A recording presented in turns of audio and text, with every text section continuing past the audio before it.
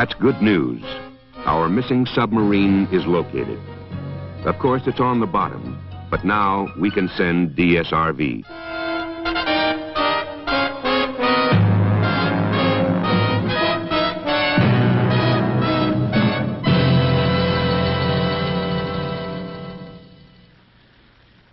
DSRV, Deep Submergence Rescue Vehicle. It works. Of course, they're already working, the DSRV crew. They're on alert ever since that submarine was overdue in filing a check report. They can be alerted after a known accident, or when contact with a submarine is lost for an extended period in an organized exercise, or when there is reason to suspect that a casualty has occurred. But this time, the sub didn't report, and DSRV is ready, just to be sure. Every system is groomed for maximum readiness. Pre-selected mission equipment is checked and loaded for transit. Briefings are held. All 15 of the DSRV crew are working hard. A successful rescue requires a lot of teamwork. They're part of the team.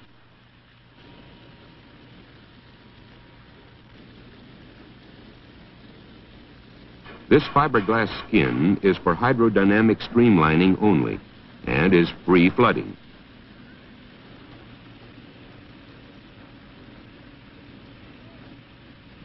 Inside, 3 connecting pressure spheres, each 7.5 feet in diameter, hold the controls, diving crew, and rescuees. Most of the systems and units are in smaller containers in the free flooding areas fore and aft. These containers are pressure compensated. The response phase starts when the DSRV is ordered to move. Depending on the distance to the disabled submarine, the DSUB, DSRV goes directly from its own waters or is moved overland to a port with proper facilities nearer the distressed sub. But in this case, that sub is remote, and the DSRV must go to an airport for airlifting. The basic coordination is part of the rescue system and was worked out long ago. The Military Airlift Command of the U.S. Air Force provides the 3 C-141 aircraft for the airlift. As soon as a sub-miss is suspected, the Air Force is alerted. They are important members of the team. Simultaneously, the nearest nuclear submarine modified to be a mother sub is shifted from previously assigned duties and directed to the remote port. The mother submarine has many special equipments and systems which were installed long before the emergency arose. At the same time, its crew received special training. They also are on the team. The DSRV and all its support equipment are en route to the remote port. These remote ports around the world are pre-selected. They have adequate piers, cranes, etc., with a nearby airport having appropriate runway widths, lengths, and loadings. These required facilities are checked out. Even the roads from the airport to the pier are mapped, considering width, overhead clearance, and corners that the land transport vehicle can negotiate. The DSRV is about 50 feet long, 8 feet in diameter, and weighs 35 tons. One C-141 carries the DSRV. 2 more C-141s carry the support band, skirt, and mother sub pylons, auxiliary equipment, and the DSRV crew. At the remote port, a United States representative makes arrangements to receive the rescue vehicle and its support equipment, and move them from the airfield to the port, and takes care of all customs and logistics problems with the help of local officials. Of course, the people first on the scene are still working too. They're vital members of the rescue effort. They're sending back information on subsurface topography and temperature profiles, wind and sea conditions, currents, existing weather, and the long-range forecast. Now, it all comes together. Part of the mother sub's special equipment are TV cameras, which observe the DSRV when it's piggyback on the sub. Once loaded, the mother sub and DSRV head for the search area. On the surface, they proceed at speeds limited mainly by the sea state, or they may move at 15 knots submerged.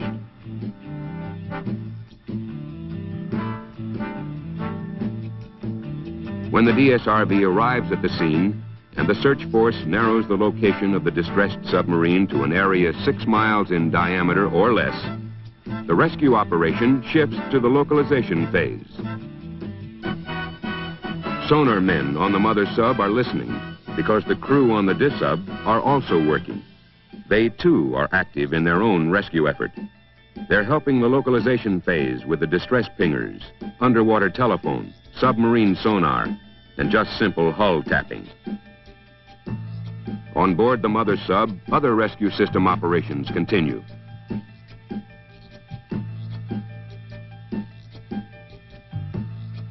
Before launch, responsibilities of the first crew are study the available data and develop an operating plan. The alternate crew aids and participates. After developing the plan, the operator and co-operator go through their checkout procedure. And the other crewman takes care of his pre-launch duties.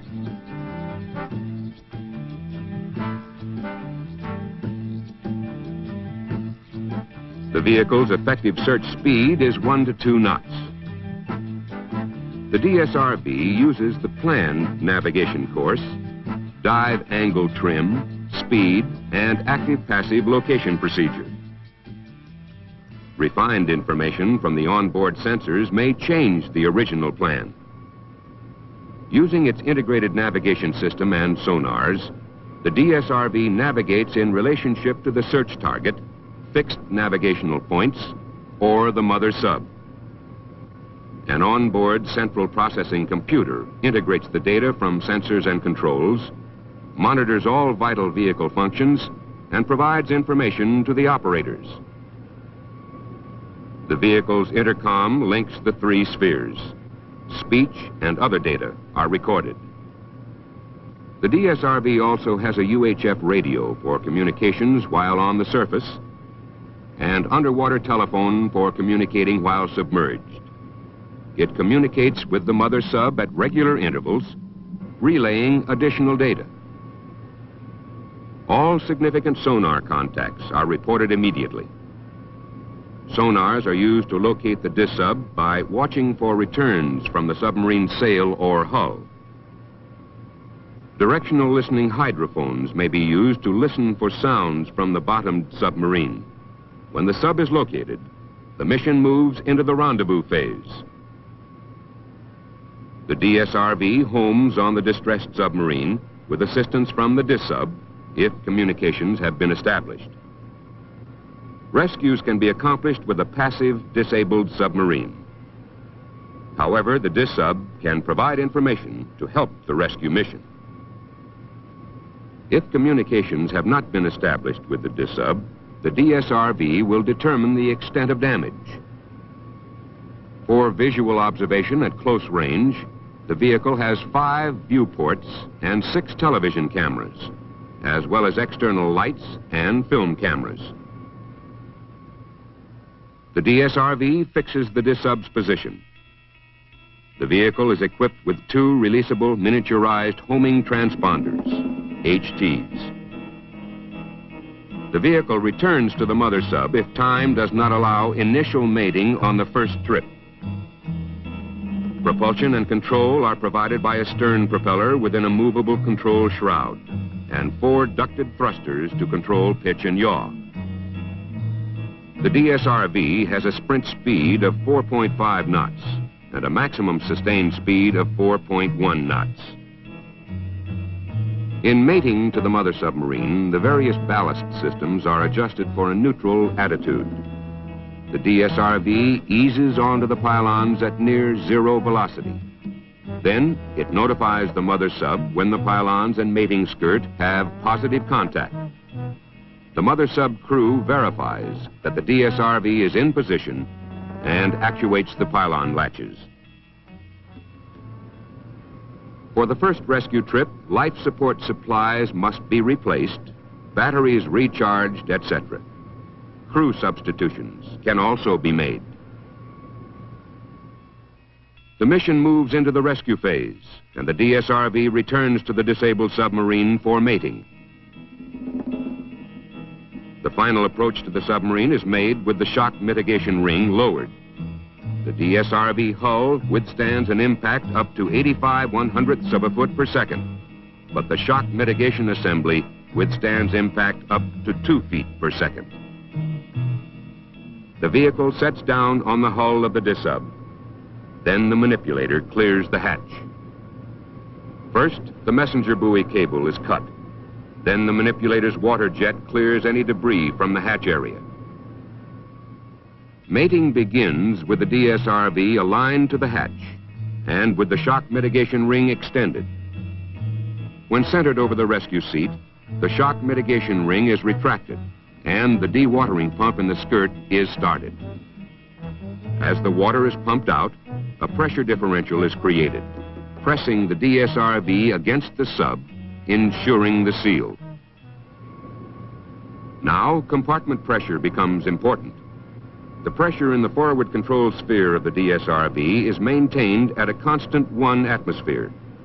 However, the pressure in the mid and aft spheres is variable from 0.8 to 5 atmospheres to match the pressure in the DSUB.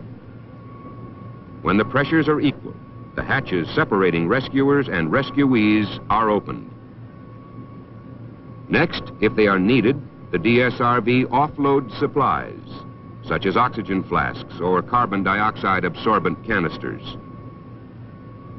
Water, equal in weight to the rescuees, is discharged from the DSRV's rescue ballast bags into the DSUB's bilges. Now, the rescuees are loaded on board. 24 rescuees are carried each trip. Normally, 6 trips evacuate a nuclear submarine. Separating is essentially the reverse of mating. Upon return to the mother sub, if the rescuees require decompression, the DSRV is mated athwartships to the forward hatch to offload rescuees into pressurized compartments, then moves to the aft hatch for replenishment. When the last rescuee is aboard the mother submarine, the mission begins the return phase, and all the support equipment is returned to rescue unit home port. This return is normally the reverse of the response phase. The DSRV can also work from an ASR-21 submarine rescue ship, which is equipped with decompression chambers and other deep diving systems. The catamaran ASR launches and recovers the DSRV through the center well. The DSRV may be supported by a ship of opportunity if a mother sub or ASR are not available. The DSRV has many safety features. In the event of entanglement, the manipulator can be jettisoned, as can the downhaul winch and the pan and tilt TV units. All ballast can be released to increase buoyancy. There is an independent emergency power system, an emergency breathing system for each sphere, and fire extinguishers in each sphere. That's the way this team makes a rescue mission work. Every phase successful. Alert. Response. Localization. Rendezvous. Rescue. And return.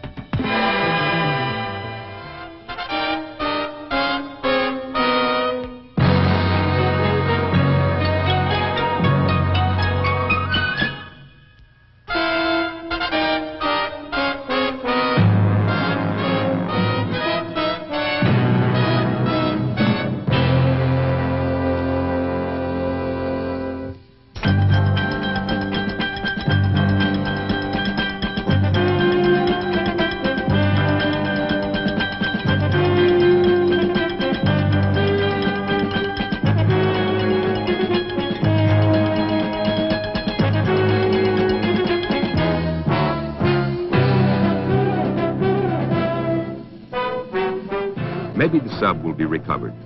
We'll try. But #1 priority is recover the people. That's what DSRV does.